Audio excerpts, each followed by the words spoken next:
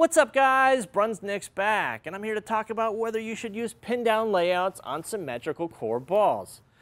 Since the USBC banned weight holes, a lot of layouts that we used to love, pin down, hold down, are irrelevant. We cannot use those layouts anymore. Is drilling the pin down without the benefit of the extra hole going to create a massive performance loss for most bowlers? I'm going to get this chill out on the lanes and test it with specto data to see just that. My original DV8 Chill in the review video, which I'll link in the description below, struck non-stop. So I'm going to see if this one can do the same thing or if I struggle with carry. We're about to find out. But before we get to all that, please subscribe to my channel if you haven't already. Now, let's see this pin down chill get to work. All right, it's time to talk about pin down layouts on symmetrical balls. Whether they are usable today, I'm a pretty average bowler, 330 RPM is usually where I sit. Ball speed pretty average, around 17 off my hand, unless I'm just hucking it or throwing it slow. So we're gonna talk about this DV8 Chill, which you guys know I struck a lot with in my last video. But we used a different layout this time.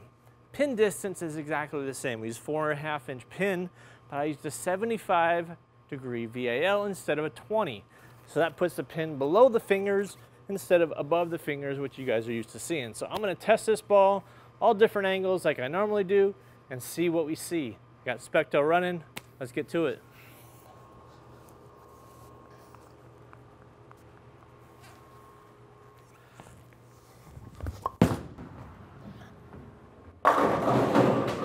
Okay, so far so good. So the main things we're gonna talk about are performance related, right? So when the USBC took the balance holes away and they said no more balance holes, a lot of these pin down layouts that people loved had the balance hole down. So that changed a lot. The other thing is when you drill pin down balls, look what happens to the flare. Tight, tight flare rings, because when you drill pin down, you lower the differential. And the other thing we'll talk about is if you have a high track and low tilt, and we're definitely gonna talk about that for a little bit. All right, so that was the first shot. Threw it pretty straight.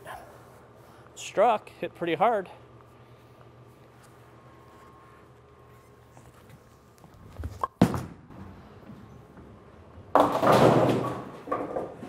Okay. That ball started up a little bit earlier. Maybe got a little soft with the speed, but it definitely still hooks. I mean, there's no doubt that the ball's still gonna be hooking, but whether this ball is still going to be usable and versatile like pinup type layouts. So, I mean, that's the main factor, okay? Normally on this ball, I got a lot of flare. I was getting like 6 inches of flare.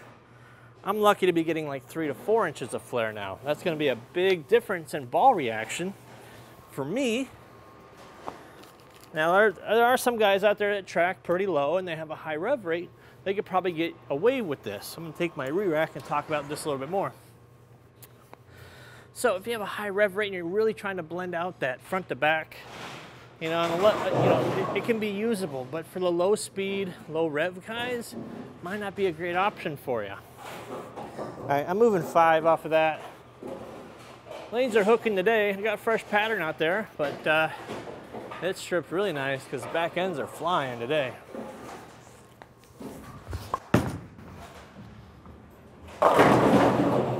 Okay. Did not strike, did not go through the pins. And I think we're gonna see a common theme here, and I'm hoping I'm wrong, but I don't think I will be, is when I start opening up the angles, I'm gonna have to slow down the speed a lot to get that ball through the pins because it's gonna wanna have a tendency to roll forward. And we'll see that with specto data, especially paying attention to impact angle versus entry angle. I have a feeling you're gonna see that entry angle a lot lower because the ball is so much slower to respond, and the back end reaction is not going to be as great either because the impact angle is going to stop hooking and roll forward. All right, let's slow that down a little bit. Definitely kept the speed up because I didn't want it to hook through the pins, through the face I should say. So let's see what happens here.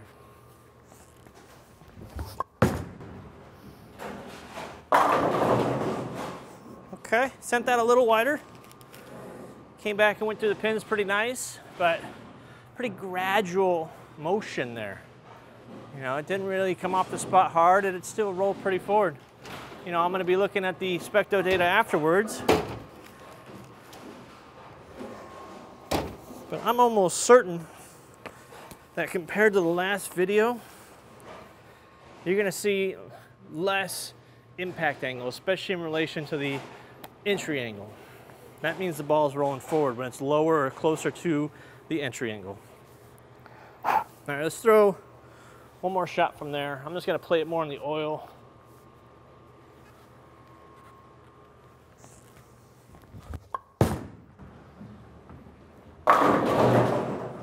Okay, you guys can see as it went through the pins, it didn't quite get through the pins.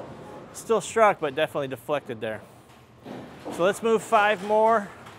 Let's start opening up the angles.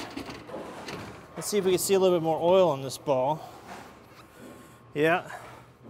So that's the main thing you're going to see with pin down layouts is tighter flare rings. And for those that track really high, a pin down layout like this can actually roll over the thumb, and if it doesn't flare a lot, you're going to get that thump, thump, thump, thump, thump, and the ball's never going to perform. That is no good. Before, we used to be able to fix that with an extra hole, but we can't use those. Can we? All right, I'm moving 5 left. Again, we're 10 left from where we began. All through the oil. Oh. So do I think pin down has a place in today's game on symmetrical balls? Not a lot. I don't drill them personally. I know there's probably some guys on tour that do, but they are very condition specific, you know, whereas in the past, if I see that ball not check up and go, put a big old balance all down, raise that bow tie up, bring the track a little more inverted, and all of a sudden I got the ball to come off the spot hard. All right, let's try to send this one a little bit wider than that and see how it responds to more dry boards outside.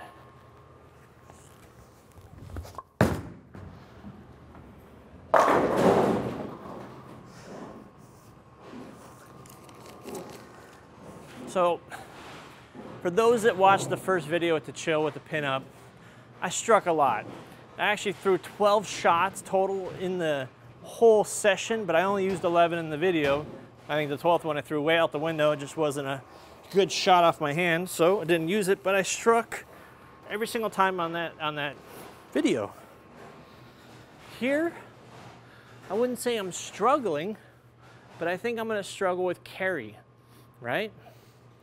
You know, I'm not getting the ball through the pins consistently, so that's going to lead to maybe some issues with carry down the road here.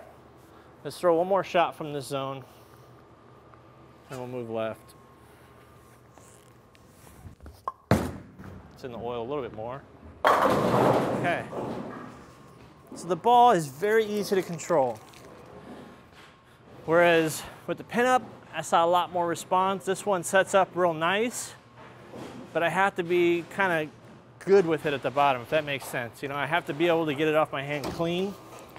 If I kind of grab one, it's going to over skid, shoot the spot, and come in way behind the head pin and not strike. All right, let's move another 5. We're 15 left of where we began. Let's see what pin down from this angle does.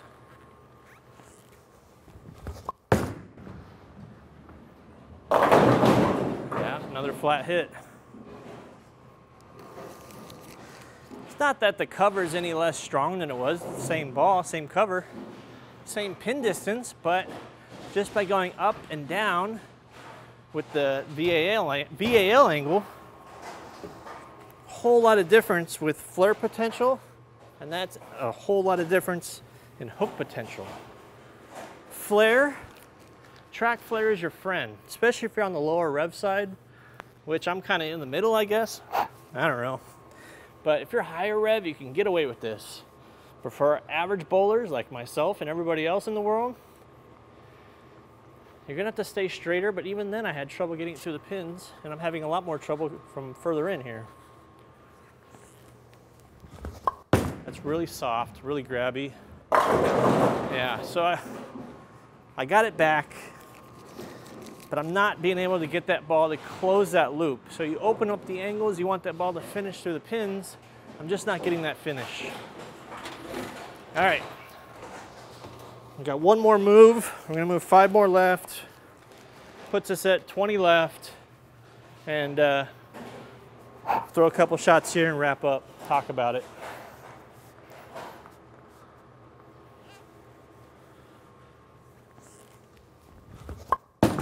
Grabbed it.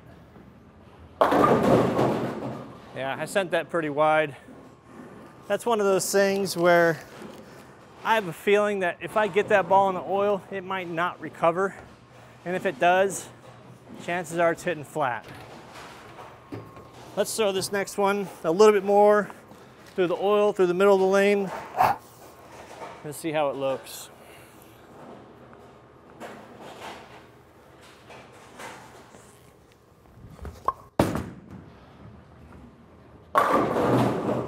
Well, I got through the pins.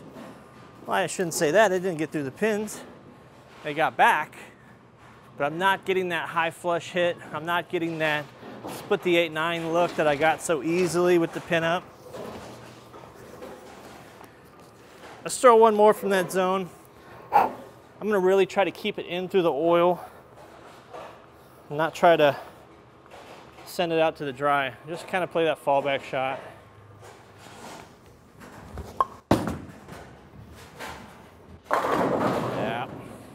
Yeah, the longer it sits through oil, the longer it's gonna push through. But I think that's what you're gonna see. At least that's what I see. Night and day difference between pin down and pin up on a symmetrical core ball. Is it usable on today's conditions?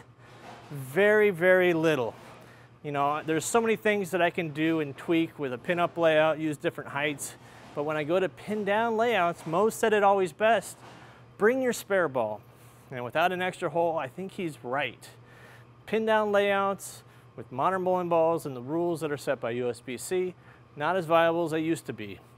Let me know your thoughts on pin down layouts. Do you still use them? Do you like them? Do you use them before? Now you don't use them anymore like myself. That's all for today. Please subscribe if you haven't already. Talk to you soon.